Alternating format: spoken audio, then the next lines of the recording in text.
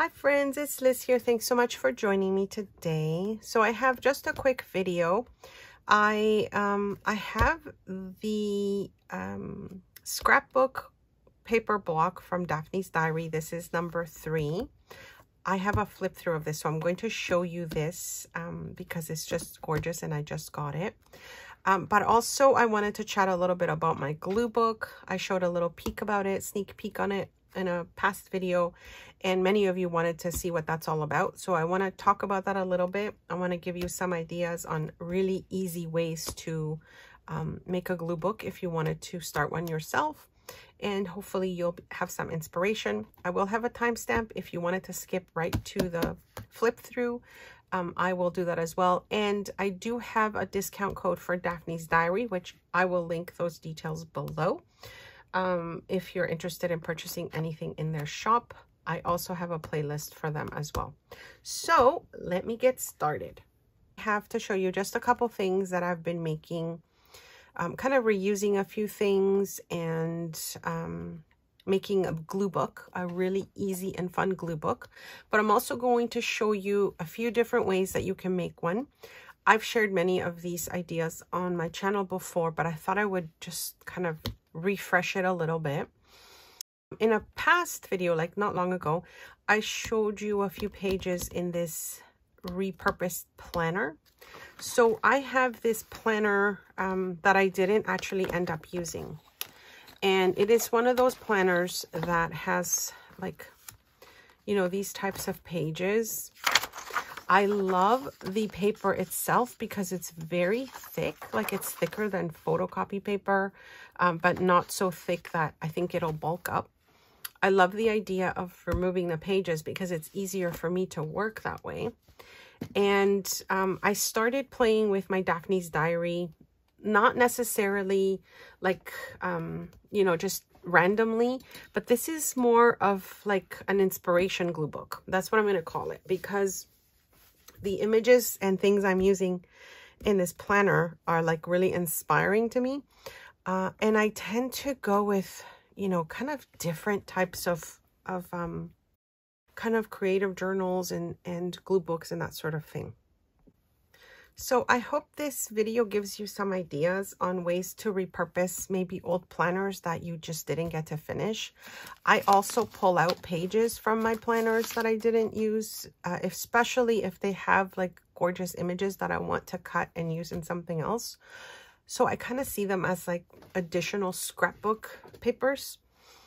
So anyways, this is so far like some of the pages I'm going to show you are some of my favorite pages in here. And so this is an image that came from the Daphne's Diary magazine. I love the idea of this gorgeous, like, organized space. And then within that article, it said, behind the camera, it's a big mess.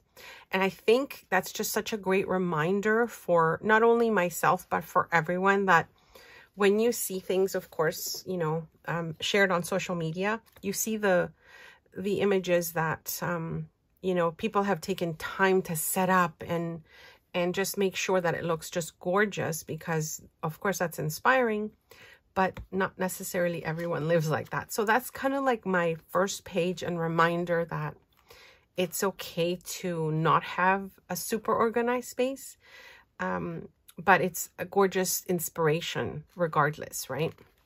So that was my first page there. I'm going to move this a little bit because this is also some of my Daphne's diary bits and bobs that I've cut out. And I think, so I'm just going to put it aside here. I think I need to show you that in a bit as well. All right. So basically I took a planner, as I said. I'm repurposing the pages that I didn't use. I took out the pages that I did use and I just sort of stapled those together and put a cover on it that has the date, like the year. I love to look back on my calendar pages. I don't know about you, but I do that all the time. And I love to look back on them because even if it's little things, sometimes that I forget we did, you know, that year, that month, that day, it's kind of nice to have it as a, oh my gosh, this was the day that this happened. Even if there's no more journaling on it, the memory is still there because I put the date down and I kind of wrote it on that day. This in itself, there's no date. This is just inspiration, pieces that I love, things that inspire me, colors, designs, that sort of thing. All Daphne's Diary here. I've used some of the stickers from their sticker collection as well. And if you haven't seen that unboxing, or I should say flip through, because I did a flip through of their sticker books. They have such gorgeous sticker books. So anyways, you can check those out. This was one of my favorite issues. I don't remember what issue it was, but it had this gorgeous antique store. So I kept some of the pieces. I cut up some of the pieces from those pages. This was also on the page. This is one of the stickers that I thought went really well with it. And then you can see there's like a difference in color and design here. So I can actually pull this off and move it around if I want to. But I wanted to show you that that's the main reason why I love this glue book. Because it's just almost like curated, right? Things that I really like and things that inspired me. This one says every artist was first an amateur, which of course is so relatable. I turned the page here, and then again I have things that I've cut out from the magazine, another sticker that I've added. So I've left this space because I might just keep adding to it, or I might, you know, put down a little quote or something that inspires me when I look at it. And that's the purpose of this. Like, I love the design in the background of this gorgeous floral. I like the way that this was written down, like that sort of thing, right? The script, the text, that's that kind of stuff. On this page, I just took this right out of the magazine because it sort of gives you the steps of what they used to make this gorgeous, like, laminated dry flowers. And I thought, like, that is so cute, and I wanted to keep that. Of course, I used page for the background, a little washi tape, and another one of the stickers. So if you have, like, a collection of goodies, I like to sort them in, like, themes or things that I'm working in. And so this is where, you know, that's going. And again, I'll show you some other ways that I have sort of done glue books before, which I love. So here I'm just turning to this page to show you. This is just a blank page. I started on this one and I still haven't finished it. And that is also okay, because I'm, you know, I have to find the time that I'm going to sit and just enjoy gluing things down. I like to listen to music when I do that, or a podcast, just so that I'm focused on what I'm doing. But, you know, also my brain is sort of listening to something else that I enjoy. And I have quite a few pages. I pulled out a lot of pages in this one, and I've got a lot more work to do. But this is, like I said, a very kind of like intentional glue book. Okay, so that's like my Daphne's Diary inspired one. In the past, I have shown you quite a few different ones, but this is actually, I have a few of these. I think I have shown you how I put this one together, the cover and how I made the inside. This is reusing junk mail envelopes. And what I mean by that is just mail, stuff that comes in the mail, right? And I love repurposing those because for a long time, even before I started this channel, I would take the envelopes and make them into notebooks. And that's how I would just jot down grocery lists and just kind of like the monthly things, because I knew that after a while I would just throw that out and I didn't have to worry about it. But I had it in a spot that, you know, that helps me. I still do that. I don't decorate those. But this one I used as my kind of like glue book and doodle book. So you can see the cover is an envelope, pretty things inside. It's in the details. I remember doing that. And then this one I did date when I started it, April 2022. And then I just kept filling it. And that's what I love about these types of glue books, because still things that I enjoy, things that I had, maybe something that was going on at the time. For example, this movie was big, I think, at the time. And this is the, oh, now I forgot the name of it, Turning Red. And it was such a cute movie. You know, I had to kind of put that in. It was part of like the magazine at the time that, you know, you kind of get a magazine with all the different images from films. This is Transit in Toronto. So it's like a, you know, a streetcar. So I wanted to kind of include that because the artist comes from Toronto, or at least in Canada. One of the designers of the film, and I thought it was just such a thing to keep. But like I said, it's just, sometimes it's just random.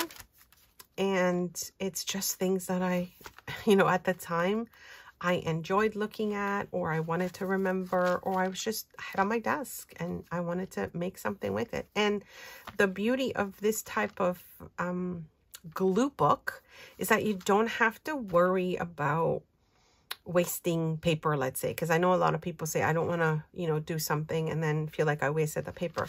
If it's just envelopes or just blank pages that you are adding to, I think that just makes it so much more fun, because you get to finish something and, you know, it was just time that you had, that you relaxed and you enjoyed doing a little crafting. It didn't have to be anything fancy, and now you have something that has a little reminder of things that you enjoyed. So anyways, that's another way that I love to do my journals, or at least my glue books, I should say. And so I am actually working on a couple more things with, I would say, more of my Daphne's Diary stuff. This was actually from one of the planner pages that I didn't use. And so, of course, it has this image and I want to make something with it because it's gorgeous. And as you can see, I didn't use any of that. But I mean, I still love some of the edges. So I'll see if I need to save any of it. But what I'm going to be making, and I've started a couple pages just to show you, is one of my reference books, like an ideas book, where you add different things to the pages that you want to remember to do in a future journal maybe, or a future project. So different ways that you can add things to your journal pages. I have maybe 3 or 4 videos on different styles of ideas journals or reference journals, and I will link those below if you haven't seen them. Those are some of my favorite journals to go back and check out. So I started this one just adding a page here because I just love that image. And there's a little kind of paragraph here that says, I'm never parting with this. And I think it's just the way I feel with the type of crafting that I do. I just, you know, it's random. I love it and it just inspires me. So on the other side, again, I used pages from the Daphne's Diary magazine, and then I just made a belly band. So I still have to decorate maybe something. I covered a lot of the text because I really didn't need it, but I wanted to see the images and I wanted to have like a belly band. So the idea is I'll be adding things to this belly band that'll make it a little different than the ones I've done before. And then another page that I've started is, again, just another type of pocket. This one I think was part of their planner, I think, because it's a thicker paper. So anyway, so I used it as a pocket because I love the little coffee shop. And then it actually had this cute little tag that's like double-sided and has like little teacups on it. So anyway, so this is something that I think I really like the idea of like a themed page as well. So coffee and the tea and that sort of thing. I did cover up the Daphne's Diary words slightly just with an extra piece. And then on this page is one of my favorite folded pockets. I've shown you many ways to use one page and make pockets and flips and that sort of thing. But this one is kind of like so fun because you've got, you know, many areas to tuck things in, even in the back, and it's just all folded with one sheet of paper. I will also link some of those videos below where I have my one-page wonders, things that you can add to a journal. But anyways, I just wanted to show you how I'm getting started with this.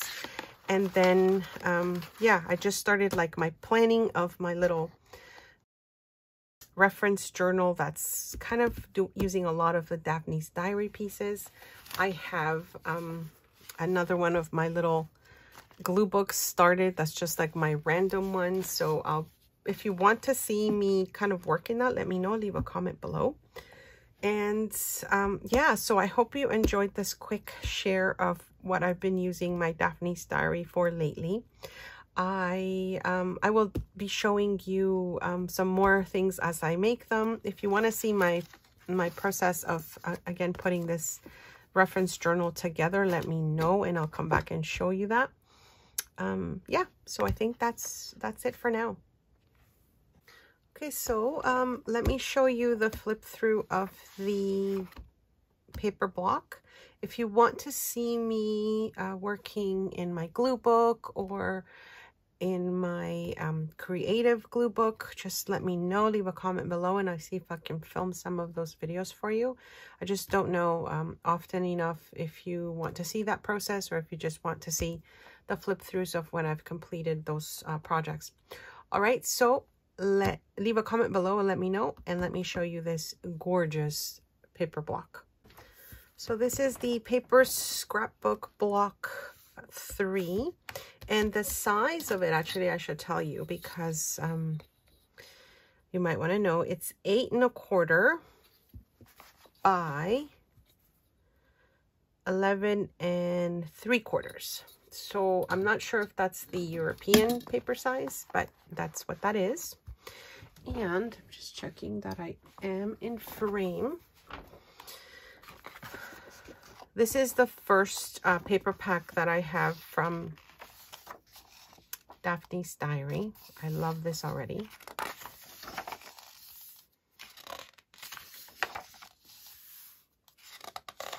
And I like that there's such a variety of colors and patterns.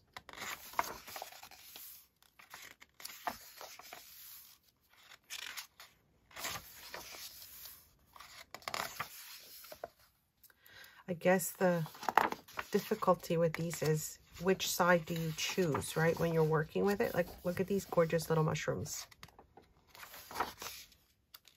This is cute because you could fussy cut these out.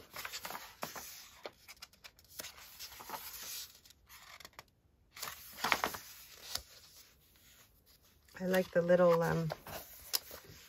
set there as well. Oh, these are nice. Again, I guess you could fussy cut these as well. Have you seen these paper packs before from Daphne's Diary? Let me know in the comments below. They usually have some sort of paper included in their issues, like in their magazine issues. But I haven't had the full like paper pad before, which is really gorgeous. You almost think you might need to get 2 so that, oh, look at this one. Oh my gosh, I think this is my favorite so far, you guys. What do you think? Almost like you have to get 2 so that you can use both sides, right? In case you're using the majority of one page. Like, this is super cute too.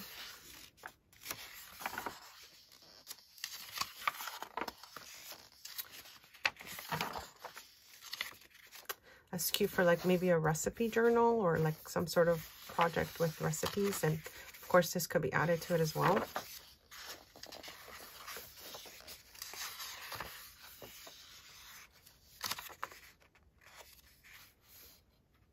This feels like ocean to me for some reason. I guess it's like jellyfish maybe, and I don't know, that's kind of what I see there.